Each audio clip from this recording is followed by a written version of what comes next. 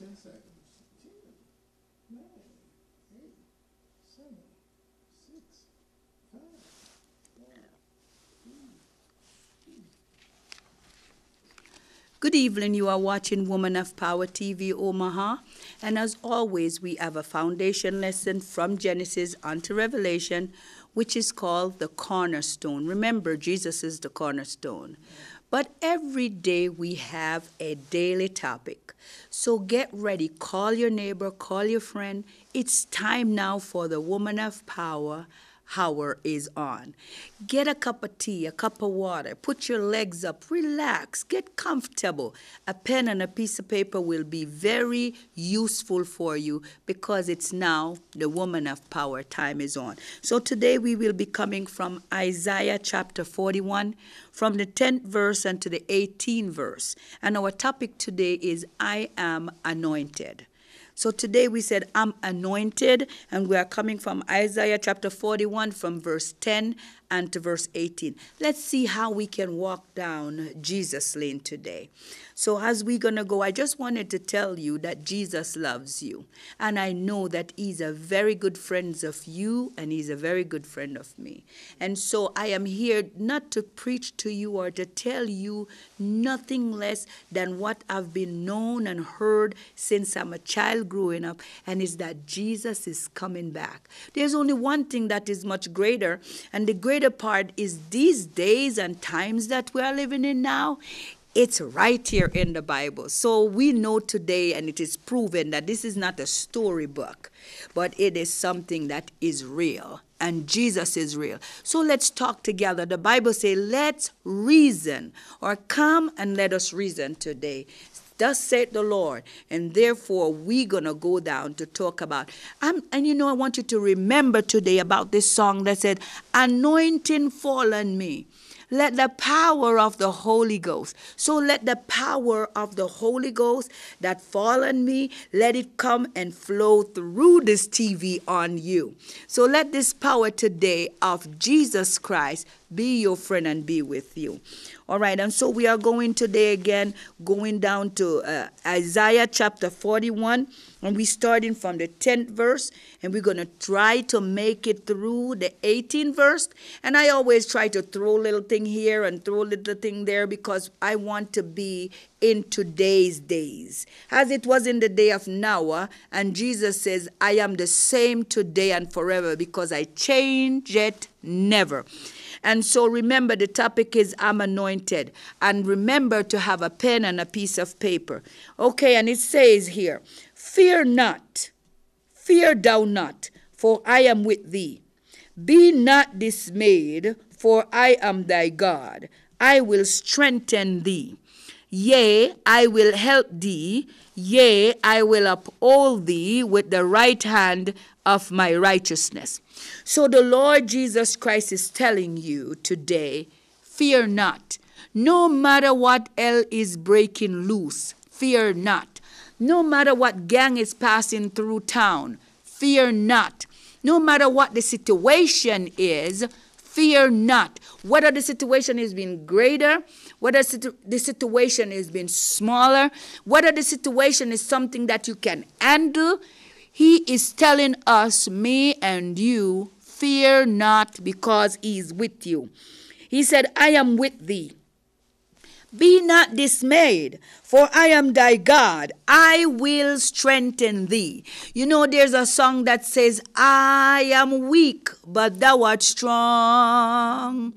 And he tell you, Jesus, he will keep you from all wrong. So you're not supposed to fear, because he said he will strengthen you. He said, I will help thee. If you need clothes, if you need food, if you need shelter, no matter what you need, Jesus will give it to you. You know, I want to tell you this little thing. Just throw it in right in the midst of this, because he says, I will uphold thee with the right hand of thy righteousness. You know, I went to the Bahamas. I said that last week because I missed, I think, 2. I don't remember if it's 2 recording I missed because I was in the Bahamas. There was a hurricane, so whether or not I wanted to come home, it was not available for me to come home because there was a hurricane. And there's a lot of people from the U.S. that calls me to check upon me to see what's going on if the hurricane. Yes, the hurricane has really torn up the islands. But God was so merciful and good to me that the part that I was only got hit with water and just a little bit of wind. But, just a little bit of water. But beyond me, right there, before me and over me, everything all torn up.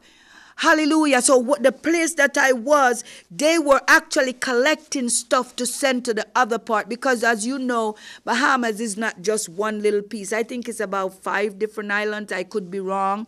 And so the other islands get torn up real bad. But God was merciful to me. I mean, I couldn't leave if I want to. I didn't want to anyways.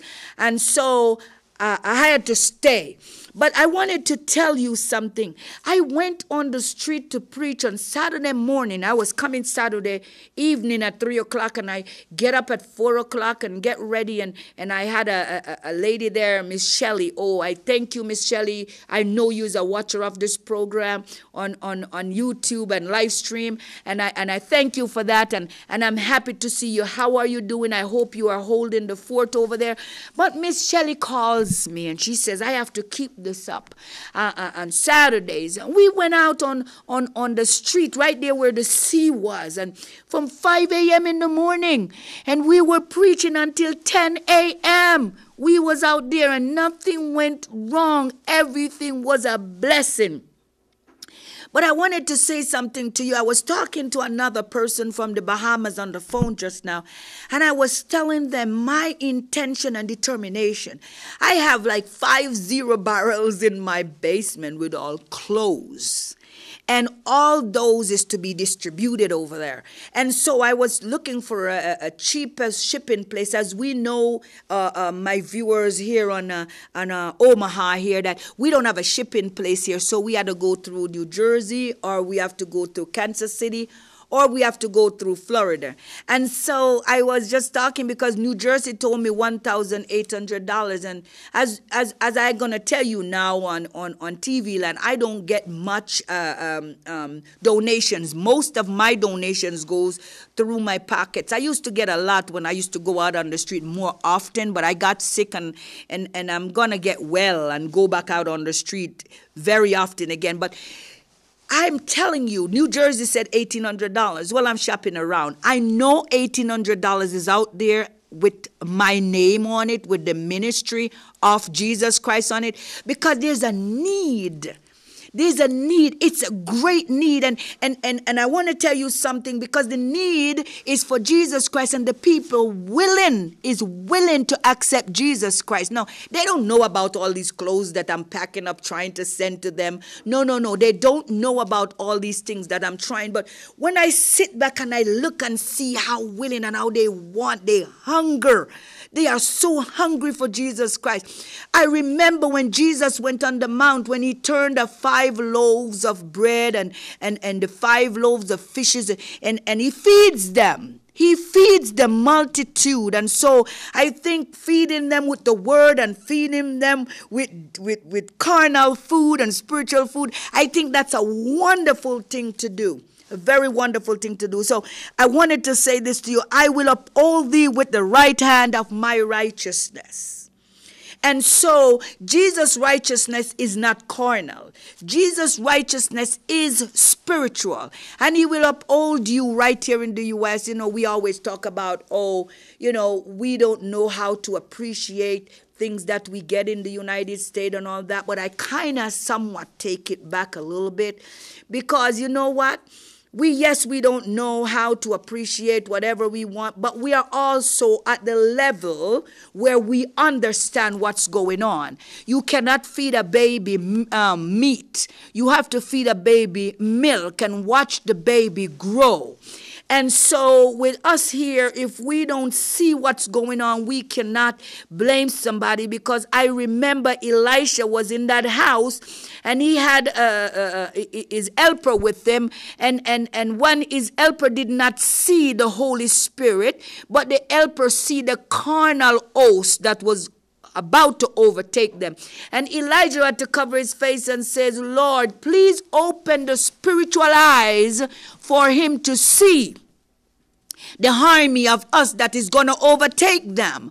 And so therefore I want to tell you that he said, I will help thee, I will uphold thee with the right hand of my righteousness. All you have to do is try. I'm not telling you live right. Try to live right is enough. Because if you try, Jesus Christ will fix it for you. I have known if you put one foot in, that Jesus Christ will put the other foot in for you. All you have to do is have a make-up mind. Everyone is eligible for forgiveness with Jesus Christ, because he said in Matthew, I am a friend of the sinners.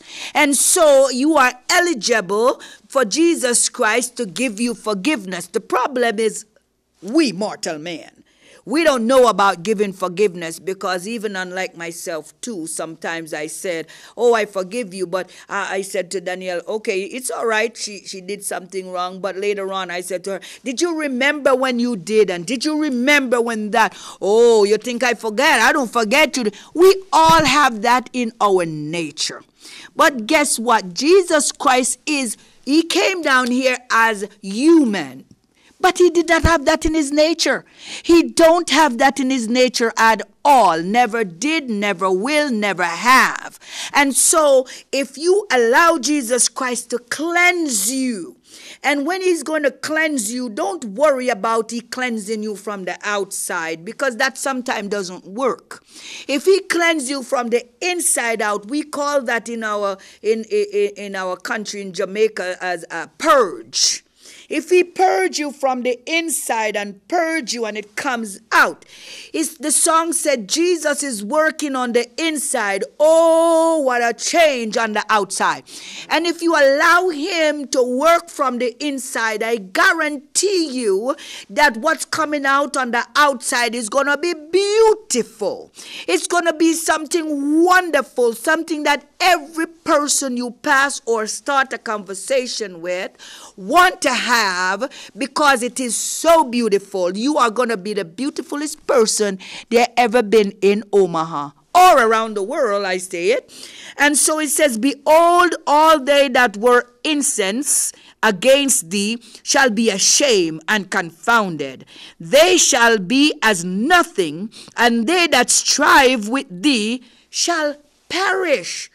All those that incense, all those that think about you bad, all those that put logs in your way, all those that bring your name that didn't belongs over there, all those that stab you in the back, all those that lie on you, all those that do everything that is not like of God. They are going to be ashamed and confounded. What I think about confounded, when I think about confounded, I think of they're going to be uprooted. They're going to be shown. You know, somebody it said if you have a light under the bushel, then that light is going to be shown on a hilltop further on down. And if you hide the truth, it must come out. It might take 100 or 30 or 40 years. Some guys in prison for 48 years and the truth comes out. Some guys in prison for 30 years, 50 years, but the truth do come out. And when the truth come out, it is going to set you free. And so the incense against thee shall be ashamed. Whoever that incense is going to be, whether your sister, your brother, your ex-husband, your friend, the gang member, the ones who smoke weed or the ones who tell a lie on you, whoever that incense is going to come from is going to and shall be confounded. The truth must come out, and they shall be as nothing. They that strive with thee shall perish. I remember I went someplace and a lady tells me, she says, I see somebody don't like you. You know, she was prophesying to me. And yes, it was an American church. Hello there. And she said, and the person that don't like you and lie on you, it's going to come to light. And I said, thank you, Jesus. I don't know who it was at that time, or I don't know who it is probably right now, because so many people lie on me sometimes. But she tells me whoever does that is going to be confounded, is going to come to truth, is going to come to light, and it's going to happen. But let me tell you something out there on TV land. If Satan don't tag at you, then you're not doing the right thing. Yeah. If Satan don't tag at you, then something is wrong. He has to battle with you. In Daniel 10 tells you about the prince of Persia. When Daniel was at the riverside, whatever he asked God for, the Lord says, I knew it before you even say it. Once it comes to your heart, I knew about it and I granted unto you. But the prince of Persia hold on to Gabriel with the message to come back to Daniel. But there was a second angel, Michael, that get up off the throne and said, hey, get up off Gabriel, let him bring the answer to the child of God who is waiting on it. So you don't have to worry about the strife. They shall perish. He said, thou shalt seek them and shall not find them. Even them that contended with thee, they that war against thee, shall be as nothing and as a thing of naught. We know what naught, zero, big fat zero, naught. It's going to be naught. In times like this, we do need a savior. And we have to know in times like this, we see how the world is running right now. We see who is going to be the president. We see what is going on with all those that fighting to be in the president's seats. We see what's going on with ISIS. They kind of calm down now and killing people, but we don't know what their next move is going to be. We see what's going on over with Israel and Palestine. And as we see, there is 3 fighting going on with the chosen people. The Israelites and the Christians are fighting, and so they don't realize the Palestinians coming in at the same time, but because they are so busy fighting each other, and they are all, we were talking about that last night, they are all the seed of Abraham. They are all the seed of Abraham, but they fighting each other. And because they are so distracted in fighting each other, they don't see the enemy coming in. And that's what happened with us right here at home, right here in Omaha I'm talking about. I see a church, I tell the pastor, I said, okay, well, no night service keeps mostly here in Omaha. Why don't you do it? He asked me my opinion about church on Sunday. You know, we have 2 or 3 people at church, sometimes 6 and 7, sometimes. And I suggested, I said, well, why don't you have a Sunday night service like every Sunday night? Not when you're trying to make some money. I'm not talking about you call a pastor from other town because he needs to make some money and he's your friend. And so you call him, come on over, let we do a 4 o'clock service, and then you bleed the few members that you have here to make some money for your friend. No, I'm not talking about that. I'm talking about have a legitimate Sunday night service. And so you open your church door for all the churches that do not have services on Sunday night. Everyone that is a child of God can come and worship together, as the Bible says, in the beauty of holiness. Can we try that in Omaha, please? Do you think it will work in Omaha? Give me a call, 402-210-2523, JYLM1169@yahoo.com. It's right at the bottom of the screen right there. You will see. I don't pray for you. Remember that. I pray with you. But come on, let us reason together, because I know that I am anointed. And I know you on TV land is anointed too. Do you understand what it is when 2 anointed people come together? Can you imagine what will happen when a bunch of anointed people get together? Oh, it will be the day of Pentecost. Hallelujah. We will talk in all different languages. Somebody say that we are drunk. But no, we are filled with good wine, the wine of Jesus Christ. Can you imagine what Omaha would be like if all of us from different churches just come together? Oh my God, in the beauty of holiness, oh, we would bring heaven down here. That would what happen. So let's do for the challenge if you are watching this TV program. Let's go for the challenge and see how would it be, what would it happen. Don't follow. If your pastor tell you don't do it, then your pastor have a problem. If your pastor tell you don't do it, pray and seek the Lord and listen what the Lord will say. I would really, really appreciate you to fast for 1 hour to take this that I'm saying to you in consideration. Or help us go out on the street. I would love for you to come on out on the street with me and to tell people about Jesus and his love. You don't have to come with me. Hey, you can go by yourself. You can make a team from your church. Even if you watch this TV program and you get saved by my TV program, there's a couple people that call me and tell me that they got saved because of this program.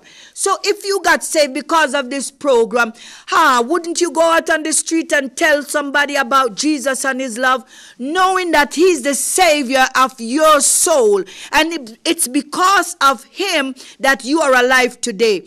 You did not have to wake up.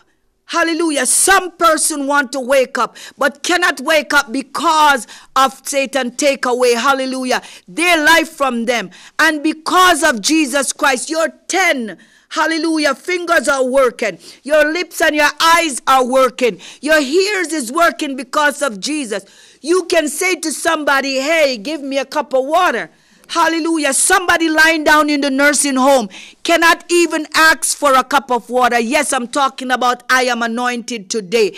And because you are anointed, right here in Isaiah, but it's in 61 said, I am anointed to preach the gospel, to bind up the brokenhearted. Don't you want to go out on the street and tell somebody there is hope, there is life. Don't be depressed anymore. Because I seen, hallelujah, on the billboard that it says that the number one killer, hallelujah, in the United States, hallelujah, is being depressed. Don't you want to go out there and bind up the spirit of depression? It's a spirit, y'all. It's a spirit, and it don't belongs to us. It do not belong to us. I am anointed today. Our topic not only say it, but say it with me. I am anointed. I'm anointed. I am anointed. Say it like you mean it today, that I am anointed. Say it with power. Decree it. If you don't think that you're anointed, decree it. Place your hand on yourself and say, I am anointed today. Place your hand on your heart and say, I am anointed today. I am anointed to bind up the broken heart, to set the captive free. I am anointed today to tell of Jesus and his love. I am anointed today because God has given me life. He has given me one more chance to preach or to teach or to talk about his love. Yes, I am anointed today. And the 13th verse says, for I, the Lord thy God, will hold thy right hand, saying unto thee, fear not, I will help thee. Did you remember over here at the 10th verse that we said, I will strengthen thee? Now he says right here that I will hold thy right hand, and fear not. He said unto thee, I will help thee. He also say on the 14th verse, fear not, thou worm Jacob, and ye men of Israel, for I will help thee, said the Lord, and thy Redeemer, the Holy One of Israel. We know that Israel is the chosen tribe, the chosen generation. And we also know that we are Gentiles. But one thing that we already know and we are supposed to know, and if you do not know, I am telling you today, that we are grafted in. We have grafted into this man Jesus, and he loves us with an everlasting love. He said he comes, hallelujah, not for sake. He didn't come for this, he didn't come for the person that is not sick. He come for the sick person. He comes to heal, hallelujah.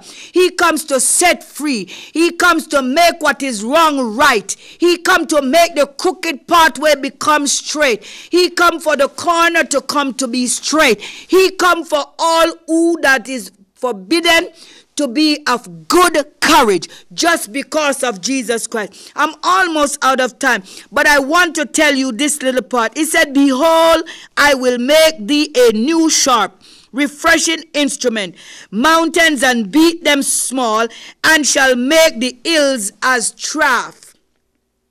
There won't be any more hills in your life at all. There will always be level in your life. What is your ill today? I am anointed.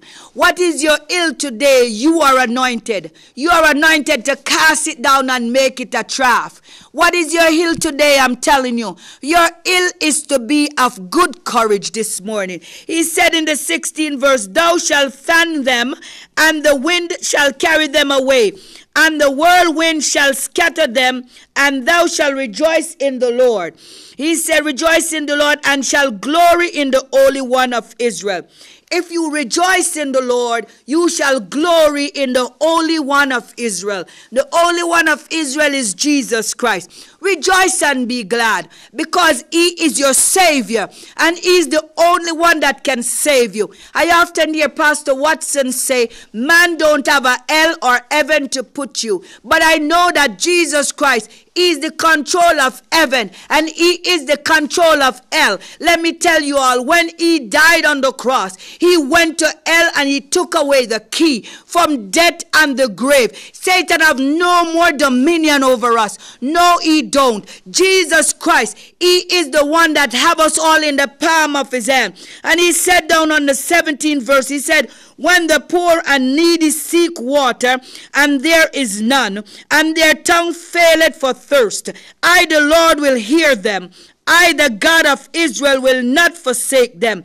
But on the 18th verse, he said, I will open rivers in high places, hallelujah, and fountains in the midst of the valleys. I will make the wilderness a pool of water, and the dry land springs of water. I am almost out of time, but I want to tell you today, seek a friend before you need a friend. Call upon him and he will answer you. Jesus Christ is coming back. In time like these, we all need a Savior. He said this is perilous time that we are living in. Please try and get saved, because I know that Jesus Christ is coming back. He's coming back with his hands full of reward to pay every man, every boy, every girl according to your work today. And if your work, as long as you work, it's a penny a day. And I want to tell you today that touch yourself and say, I am the anointed one. And believe that you are the anointed one, because the only one that can anoint you today is Jesus Christ. You are watching Woman of Power TV Omaha. If you look at the bottom of the screen, you will see my information.